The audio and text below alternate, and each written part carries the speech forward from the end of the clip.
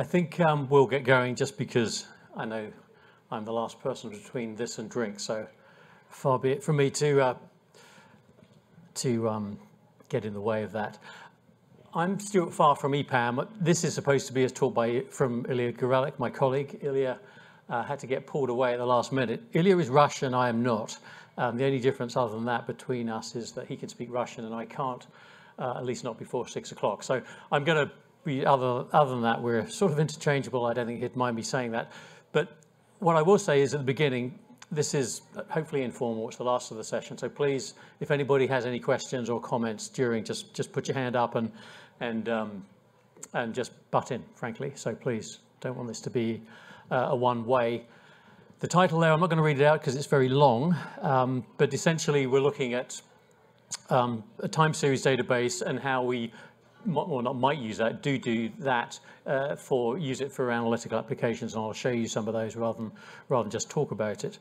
So first of all, TimeBase is a time series database most simply, but it's more than that to the extent that it's a streaming system, it's a messaging middleware, call it what you will. So it's time series, dare I say, traditional time series on one hand and a streaming capability on the other. Those two often don't go hand in hand, and hopefully I'll show you why it does very much do that and why it does that more importantly. It's been out there for 15 years. That's because when I say we, I was with a company called Deltix. We were acquired by EPAM 2 years ago, and with our Deltix hat on, we still do, but under Deltix we worked with systematic and quantitative trading firms, and the time series capability is sort of part and parcel of that.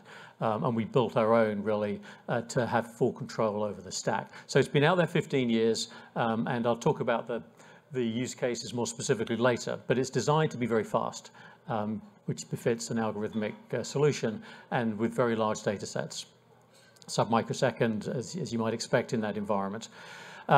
It mentions rich data schemas and polymorphism. Again, I'll show you that, just sort of have that as a placeholder. Very importantly, though, the APIs, Python, Java, C++, and .NET are very important. And some of the applications I'll show you will be in I think all of those, certainly Java and Python. We've got examples, which I'll show you very shortly. So the reason we're here is that we contributed this TimeBase to the open source community via Finos earlier this year. As a community edition, the first question will be, what's the difference? And I'll show you that difference. Essentially very little. This is not a teaser application. This is not a teaser product to get people to upgrade to enterprise. It really isn't. I can go into that in more detail. We actually have online what the differences are, but essentially they're to do with connectivity to exchanges. The kernel and the APIs are exactly the same, but we can drill into that if anybody's either concerned or interested about it being a teaser edition, which is not. So some of the use cases, again, I mentioned our background is essentially in algorithmic trading, signal generation, systematic trading. So model generation and back testing of models or algorithms against historical data is sort of use case number one for that world. And going alongside with that is all of those other things. I'm not going to read through them, but essentially this idea of using historical data to back test, and then when you're ready, which is a decision point that has a lot of things going into it, we then deploy that for live trading.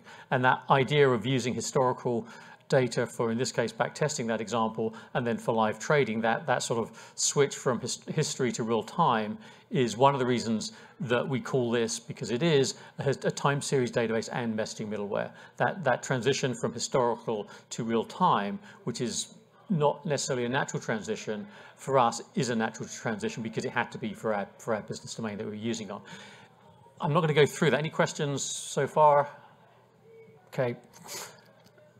So the history, there's the history. The most two important ones on there are the cloud support. Not surprisingly, a lot of demand for cloud deployments over the last few years. So 2 years ago, we really made that an emphasis. So a lot of our new clients deployments now are on AWS using Kubernetes to deploy and scale.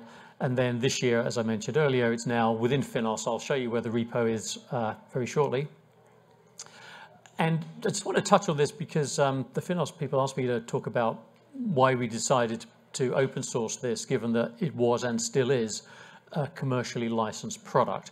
And the reason for that is it's a fairly, well, with the simple knots another matter. So when we were with Deltic, so pre-EPAM, we were a 90-person engineering firm, traditional software house, building software, taking it to market, supporting it. And we were selling commercial licenses, usually annual subscription. So obviously, people do make money with an open source business, lots of very good examples. We weren't smart enough to figure out how to do that, even though lots of our engineers were and are, or are and were, very supportive of the idea of open source. We just couldn't figure out how to make it work commercially. We got acquired by EPAM 2 years ago. EPAM, for those of you that don't know, is a very large engineering firm with doing digital transformation, engineering services, consultancy, with 40,000 engineers. It's New York Stock Exchange listed. Many people haven't heard of it, but it's been going for 20 years and is large. And it's you can look it up, it's very successful, but it's very much supportive. It is very supportive of open source, and it fits the business model. So when we became part of the EPAM family, it was a natural release, if you will, for the philosophy to get out into the open source community and not have to worry about paying for it because somebody else did. So that's how we got there, and start of our journey, as I mentioned, really it's this year. They're the resources. I'll show you those when we get on to the real-time stuff, the live. But TimeBase.info is obviously a website resource. There's a lot of information there, probably too much, people tell me. But the architecture, the documentation, APIs, the differences between enterprise and this community edition, which I said is not very much, but that's on there, and how it stacks up to other of the time series databases that most people are familiar with, KDB being a great example, a very, very good solution, one tick, and then some of the other open source compared on TimeBase.info. And there's the repo there. You can download it, obviously, and have a good time. Now, so I mentioned at the beginning, this is more about time series and how do we use this in analytics and deployment, examples of deployments for analytical applications. So before we, or as part of that, I'm going to talk a little bit about time series data. Now, in financial services, we tend to always think about, or first and foremost, is market data, whether that's level 1, 2, or 3. Market data tends to get the lion's share of attention in respect to time series data because it's very pervasive, it's very important, and it drives a lot of things, which we'll come on to. Orders and executions or trades is clearly another very common use case, but then some of the other ones probably increasingly less common. But there they are. The satellite data and the consumption data and the news, social media sentiment, there was probably about 5 years ago, there was a lot of research done on that for signal generation. There was a big push on that. We got involved in it quite a bit. We did quite a bit of research using our tools and TimeBase in particular to do that. So time series, the point of this is time series is not just market data. That is foundational and very important, but we shouldn't preclude ourselves. And one of the things I'll get to show you a little bit with TimeBase is that you define the data structures. We don't just say, here's a set of data structures, go work with them. You define your own. And there are some there that are regular ones you would see, but also others that may be less obvious. So shipping data, there's no standard data structure for that. So they're the types of data. Where we use them in financial services, you can keep going down with this list, but the point of this list here is really to highlight that we use them, whether we know it or not, historical time series and real time, and some examples there of the different uses using different of those real time and historical. Now, the reason for putting up, there's a lot of common words there. So risk management, whether it's historical simulation value at risk, or whether it's real time trading risk, position risk, it's risk. Trade surveillance, whether it was after the bad guys did some bad things, or whether we try and catch them real time, it's surveillance. Algos, obviously, whether we're back testing them or live deploying them, we need historical data and real time. So the point here is that there is no hard distinction between historical and real time. Real time now is historical by a few microseconds since I said that. So this interface, we don't see one, essentially. The difference between real time and historical data for us in our world is the timestamp. And if that's now, it's real time, and if it's not, it's historical. And so we have this concept of essentially a moving window where we maintain this moving window, whether it's measured in microseconds, milliseconds, days, months, or years. It doesn't matter, literally doesn't matter. But as new data comes in, it moves along. And again, you define the width of that. And that's very important when we get to the analytics. So a lot of the common analytics that we use, whether it's simple moving averages or correlations or co-integrations or even volume-weighted average price, the most simple, is by definition a set of data bounded by time. So the concept of the moving window, whether it's real-time and historic, we don't care. We shouldn't care. And when we get to, again, show some things on the screen, and if you do dig down on the documentation, the APIs, the critical point here is the APIs that are used to build applications are the same whether you're listening to real-time streaming data or whether you're streaming historical. You don't have to worry about where am I now versus the history. It's really important. And when we, again, because of our background, when we're back testing models and we need to deploy them now, we don't want to then rewrite them because we spent all this wonderful time and energy building a model and we tested it in MATLAB or some historical data set, and then we hit the real world and we have to do it real time and we do, gee, we've got to rewrite it all. So it's very important that this interface, there is no effectively change in the APIs between historical and real time. So that's how we describe that. The other thing in analytics nowadays we expect, or our users do, people generally expect it to be, Python is very commonly asked for now. It's an expectation. Tools like Jupyter Notebook, Kafka, there's open source in particular is expected to be used as opposed to, back in the day where you had sort of fixed forms where you had to fill in fixed parameters and then you ran your analytic. Nowadays, the people expect to do it themselves essentially with tools that are very accessible. And of course, everything is expected to be deployed on the cloud. So the point of mentioning these things is that we can't predict whether, or we shouldn't be able to, and if we do, we're restricting ourselves if we predict whether our users are just going to use historical data or whether they're just going to use time series data. We don't know that. And we don't know whether they're going to need tick data measured in milliseconds or microseconds, or whether it's measured in days, weeks, or months. So we can't design for any one of those things. We have to design for all of them, which again makes an engineering challenge, which, oops, wrong way. So this is, I promise you, the last slide before we get on to actually playing with some stuff. When we build applications, analytical applications, those considerations earlier that I mentioned sort of boil down to, again, this isn't exhaustive, but these are some of the things that we have to consider. And the first one there, in the days of the traditional, I think we can use that word, traditional relational database or Oracle or Sybase, where you had these wonderful stored procedures working away on the server, were, given whatever time scale you were looking at, were typically very fast. You did your processing on the server, you had the power of the server to do that crunching, and that was very good from a performance perspective. It is very good, but it's clearly restrictive because you're doing somebody else is doing the calculations, and then you're giving the results to the person, your consumer, who has to use it, like it or not. So it doesn't make it right or wrong, it just means that that's a restriction. You trade off speed for flexibility or lack of flexibility. The other extreme is the opposite of that, is where I'm not doing anything to the data, I'm just going to give it to you and you're going to have to deal with it, right? You delegate, we're not doing anything. And that's the more the streaming paradigm. And then obviously there's always the compromise, the hybrid between the two, where we do some processing on the server and then we deliver a filtered data set to our consumer to basically restrict the amount of work they have to do from filtering out stuff they don't need. So there's not rights or wrong in any of those. There are definitely rights and wrongs for given applications, but considerations nonetheless. And then data compression, which sometimes gets forgotten. Again, if you're streaming over the internet, clearly, well, not clearly, but hopefully you have some sort of compression algorithm before you deliver it over the internet. And then are you compressing it on the disk as well? That comes back to how quickly do you need it.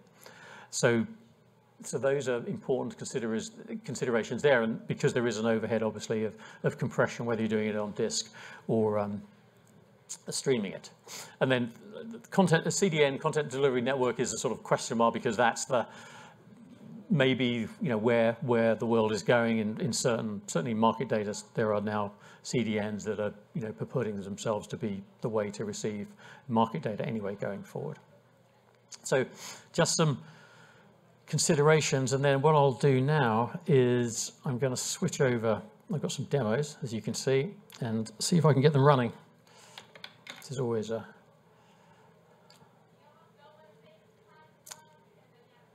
Yeah, okay, so I've got a few here. This is as you can see, this is TimeBase on the left. So this is a GUI, a front end, just looking at in this case, this is streaming, this is real time, this is now. This is market data from Gemini. So just on the left-hand side here, these are called streams. So that's, I guess, a fairly accepted word in time series land.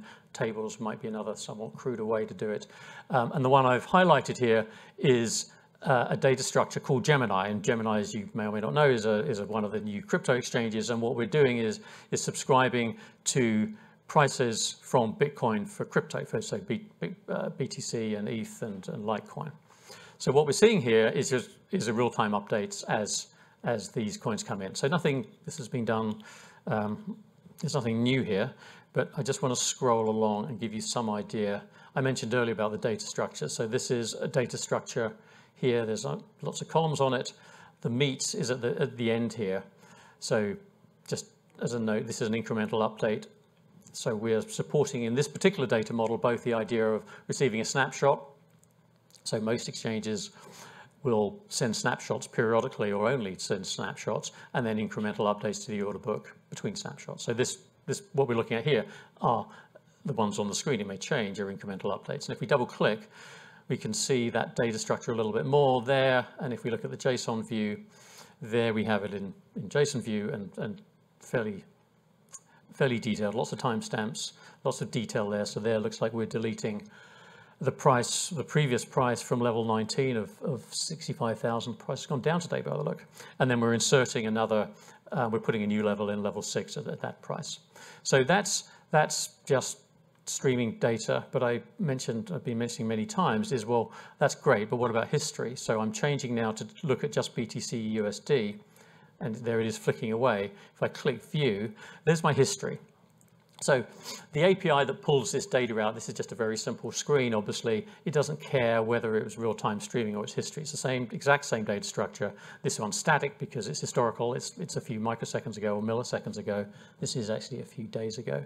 But it's the same view, it's the same query, it's the same, everything's the same except the timestamp. So the other things I can do here, I can graph it. Okay, I'm going to go through this stuff pretty quickly because there's nothing particularly new here. I'm just trying to show you the sort of things you can do with the APIs. So let's make this a little bit bigger. We'll look at the last 15 minutes of BTC USD from Gemini. So what we're doing here, and there's a reason I want to show you this. I mentioned earlier about, so there we are, this is a little graph of, we can drill into that. The order book, each of these lines is a level in the order book, bids and offers, and the crosses of the trades. The reason I wanted to show you that is because I mentioned one of these idea of, do you do the processing on the consumer or do you do it on the server and send the results? So here we're actually doing a little bit of both, and here's a very simple query. There it's very SQL-like, as you can see, and we're doing that here as well as doing some local manipulation. And one of the things I want to show here, I don't know whether you can see that or not, but CMA, SMA, CMA, and EMA, simple compound exponential moving averages, very simple, mathematically very simple, but are predicated on having this moving window of time, because as soon as you get a new tick in, you've got to recalculate everything. So those functions are recalculating every tick, maintaining a moving a size of a window that has been predetermined. This one's 1 hour by the look of it on here. So that's why I wanted to show you that. Again, just in terms of data structure, I mentioned earlier about you can create your own. The schema here looks like that. I mentioned polymorphism earlier. You can create some pretty rich and complex data structures here. And let's say you, the user of TimeBase, the CE, you can download it. You create your own data structures. These are ones we did earlier, as they say. Okay, so this is our front end, the one that we built, more in the spirit of open source. Here is, if anybody's familiar with Grafana, we just sort of literally knocked this up. This is basically the same data. This is crypto, this is BTC USD coming out of the same venue, but using Grafana to visualize it. And again, we've got this idea of the query here. You can define your own query down here. So very, very sort of hopefully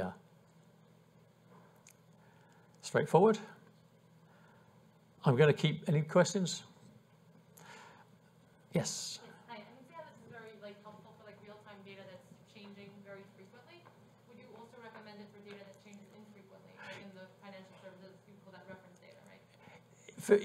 Yes. So market. Yes, we always show things that move quickly because it looks better, right, than monthly. This can be used for data. A lot of our people we work with will do monthly rebalancing, for example. So then the time series is month by month, and by definition doesn't move very much. For reference data or static data that changes maybe less or maybe more, but less frequency than this moving stuff, this will work. It's probably not the best use case. You're probably better with a more SQL-like. Where the downside of time series in general, and this included in that, is the concept of joining and doing complex logical joins. This is not well suited for. You can do it, you've got to write code for it, but it's not optimized for that. So it depends on the use case, but it's not. I wouldn't say it's a natural fit. Right. I mean, also there's repetition in a certain sense here, right? Massive repetition. Yeah, it'll make a data model the traditional data model just hates this stuff because there is so much repetition that it's yeah. Yes, please, of course. Just further to her question, can you query data from an external source to evaluate the context in the process there? Yes. So from an in-memory data grid or something else? Yes. Complementary. You can, and that's often done actually with reference data. So often, let's see, that ties in quite well. So when we have people who have which is most people who have an existing reference data store, they don't want to copy it over, but they want to access it. So we'll actually combine the time series with the underlying reference data that is managed and looked after and cleansed. So very much so. I wanted to show this one as well, because guess what? It's BTC USD again, but more importantly, this is perspective. So for those of you who are familiar with, and if you're not, hopefully you will be now, with the perspective open source contribution from JP Morgan, this is it. So this is, again, the same. Well, this is ETH USD as opposed to BTC, but it's the same data source, other than the symbol being different. And we just, I'm not going to say knocked up because that would imply sloppiness, but from a speed perspective, we put this together pretty quickly for this demonstration to use the perspective tool that's available in the Finos repo to visualize essentially the same data set. And it's actually pretty cool. We actually quite like this. So this is a traditional order book view. I'm not going to go through this. You've got bids and asks and different levels ticking away. But they've got these really cool representations historical, which is sort of neat. You don't see that very often. In fact, I've never seen that. And they've got a vertical chart as well. So this is really, we're actually like this a lot because this is bringing the power of somebody else's expertise on this particular visualization tool and integrating it with our APIs on top of TimeBase. So this is a very real and hopefully useful example of building an analytical application that is putting, in this case, two open source tools together. I did say I would show you, conscious of time. I mentioned timebase.info earlier. So this is that. A few things I wanted to point out on here. The architecture, obviously you can go through this. There's a lot of detail in here that talks about the design and the architecture of TimeBase. And essentially, it's again, I'm not going to go through this, but I would, if you are interested, this is people tell us we put too much stuff up here, given it's still a commercial license, but it's up here, and we think it's pretty good. And the differences between time series, common time series, commercial and open source is there. The differences between different message brokers, because it's this messaging idea as well, are up there as well. And documentation, the APIs, essentially we're a development organization, so there's a lot of API documentation up here as well. Yes, please. I saw the reference to UDP. To what I'm sorry? UDP protocol? Yes. Do you implement any kind of reliability protocol on top of that? We can not. Yes, we have done. Is it part of the product? No, it's not. But yes, we do. We can do that. We have done that, I should say. But not. It's not part of that. This TimeBase. Yes. How about its scale? Scale. Yes. It's really fast. Is that good enough? It's really fast and does terabytes. We've got metrics on here, but most of the clients that we are working with terabytes, small terabytes, not 100 terabytes. So terabytes is a sort of normal size, if that means anything. From a speed perspective, we used to have this measure, which is still true. It's probably faster now, but it was from a streaming perspective, 1 million messages. I'll come back to what I mean by that in a second. Messages per second per core was our basic benchmark. And a message, going back to the granularity, if that's a level 2, it's every time the order book moves. If you're just doing top of book, it's that. If it's daily data, then it's that. So each of those is a message, and 1 million per core is essentially the benchmark message. We got up to 1 billion. I mean, it's not all about speed, but it is. We got up to 1 billion messages per second when we spread it out on a nice number of cores on AWS. But it's measured in millions per second. Latency is a microsecond measured, and size is typically terabyte size. So we're not going to say it's the fastest. It's very fast. There's always a speed race, but does that give you some sense? I'm trying not to wave my hands too much, but it's give you some. Yes, please. I'm just curious about the last gentleman's question. What is the use case for reliability on top of a protocol that's designed to be lost? Well, for example, typical rendezvous. So if you want the benefits of very, very fast messaging avoiding TCP stacks. Yeah. Simultaneously, you want the reliability, which UDP is not even an unreliable protocol, right? You want both of those, so you can actually build the reliability protocol on top of UDP, right? But then you're basically reinventing TCP. You're adding headers No, to well, UDP. sort of, but not quite. It's still faster than TCP. That's a beer conversation. Yeah, we'll take that one offline. Yeah, no, not offline. You take that one to the bar. That's a bar conversation. It's IPv8, the pub protocol. Oh, sorry. Yes. This might be too crazy a question, but can you give an idea of the cost to stand up an environment in AWS where you can process all US equity level 1 market data in near real time? Yeah. So the other thing I should have finished with what I was answering that question earlier about. So it scales down and scales up. So this is not running on there, but we used to do all our demos on 2-core laptops running fast queries. Typically, so you said US equities level 2. Sure, level 1 or level 2. That may be like a 16-core machine on a single M2 X5. Is that what that is? Something like that. We normally just use one compute node on AWS for most use cases. And that's going to do all the persistence and everything. Yes. Yes, absolutely. And then, and that's why, I don't need to tell anybody about why AWS is useful, but if it isn't 16 cores and it happens to be more, then that's not a big deal. So, but it is designed, and the reason it's designed, this is a little bit of history, but a lot of our engineers are in Minsk, and back in the day, 15 years ago, they didn't have all these great machines. They had very old machines, and they had to design very good software to perform on the machines that they had. So that's what they did. I think, well, not I think, I know I'm getting waved at. So any more questions? Sorry. No, any more questions before we wrap up? I was pretty much done. I was just showing you some examples. But any more questions otherwise? Very good. Thank you very much.